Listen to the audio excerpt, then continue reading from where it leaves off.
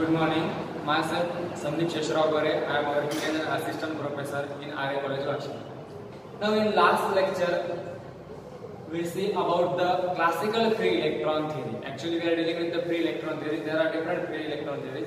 Initially, we deal with the classical free electron theory, Ohm's law, and so that. And now, in this lecture, we deal with the Sommerfeld's free electron theory. Now, first, we see the assumptions of Sommerfeld free electron theory. According to Sommerfeld's free electron theory, the electron obeys Fermi-Dirac statistics, that is FD statistics, and hence the electrons are called as fermions. Electrons are nothing but the fermions. Initially, classical free electron theory, they obeys MB statistics, Maxwell-Boltzmann statistics. Here they obey FD statistics. Second, now as electrons obey the Fermi-Dirac statistics, they will follow the Pauli's exclusion principle. Pauli's exclusion principle.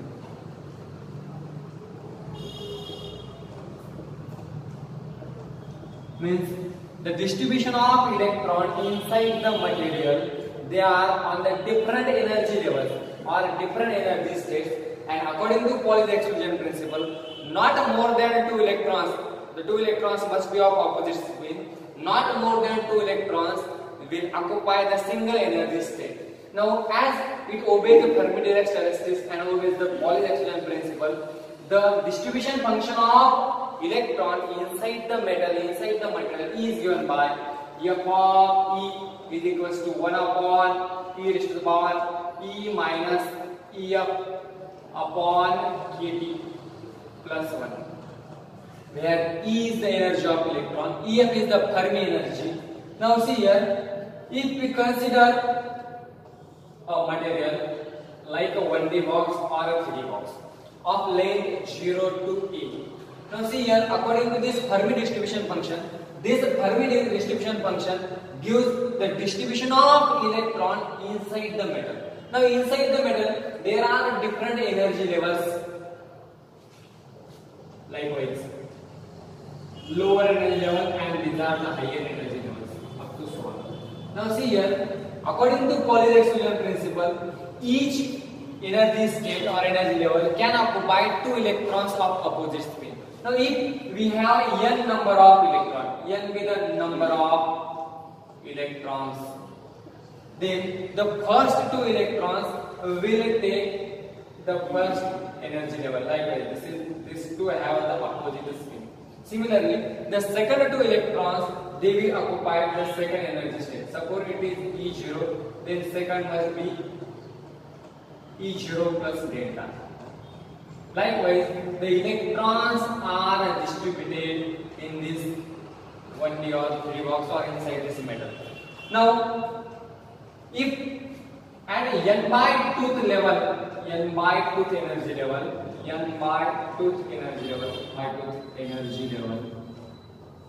after this n by tooth energy level, we does not have electron to fill the upper energy level. So this is the last filled energy level. This last filled or last occupied energy level is called as the Fermi energy level. It is nothing but the Fermi energy level denoted by Ef. So the Fermi energy, see here, the Fermi energy can be defined as the last filled energy level or the last occupied energy level at T equals to 0 K, at temperature T equals to 0 K. Now means the energy level below this Fermi level are completely filled and energy levels above this Fermi level, they are completely empty. So this Fermi-Dirac distribution function, if you plot the graph, likewise this is energy, this is the Fermi-Dirac distribution function which gives the distribution of electrons inside the metal, then this is the Fermi energy, Ef. This Fe is 1, this is the case at T equals to 0 K.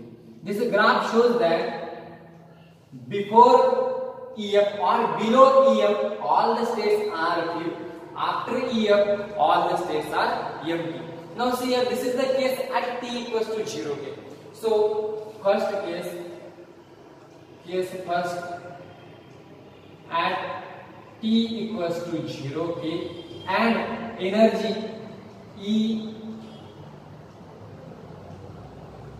less than EF, that is below EF, then this EF becomes, EF is given by 1 upon e raised to the power E minus EF upon KT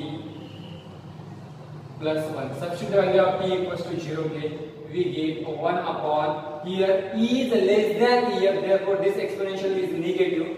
We get as t equals to 0, we get e raised to the power minus infinity plus 1, that is 1 by 0 plus 1, that is f of e equals to 1. Means for e less than ef, this Fermi derived distribution function is always 1. Means all energy states are filled below ef, less than ef. Now case second, at t equals to 0 K, but energy level above this EF, that is E is greater than EF. Now for E is greater than EF, what will be the case? What will be the Fermi derived distribution function? EF is given by 1 upon e raised to the power E minus EF upon e equals to 0, means upon 0 plus 1. This becomes 1 upon e raised to the power infinity plus 1. This e raised to the power infinity, that is equals to 1 upon infinity. So f of e is equals to 0. Since e raised to the power infinity is infinity and 1 by infinity is 0.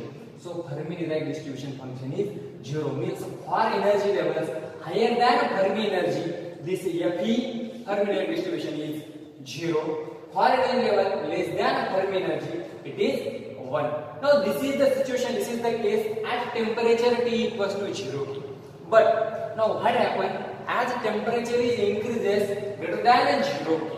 Now as temperature is increases more than 0 K, then the electrons which are in a lower energy state, they will vibrate. But this electron cannot jump to the higher energy level. Why? Because this higher energy level is not empty, it is always occupied according to Pauli exclusion principle. Here only 2 seats are available. So third electron by gaining thermal energy cannot jump to this energy level.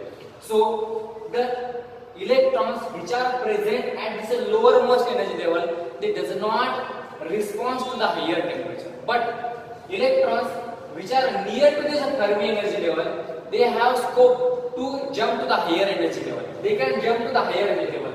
That is, we can see here also the electrons which are near to this Fermi energy level. Similarly, here electrons near to this Fermi energy level, they can jump to the higher state. But electrons which are at the bottom level, bottom energy levels, they cannot jump to the higher state because higher states are already filled. So see here, what happens at t greater than 0 K. Yes, third. See here, case third, at t greater than 0 K and E is equals to EF, that is energy, because electrons near the Fermi energy, they only respond to the higher temperature. Now this Fermi derived distribution function EF becomes, now see here, initially.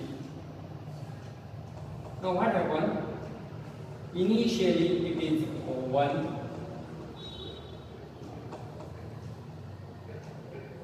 This is F of E. This is Fermi energy EF, and this is energy E.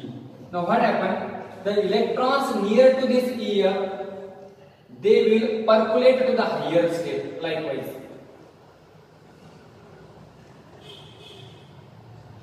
see, this is 0.5.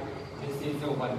Means the electrons which are near to this Fermi energy level, for higher temperature, they will jump to the higher energy state because here empty space are available. So this Fe becomes 1 upon e raised to the power E minus Ef upon KT.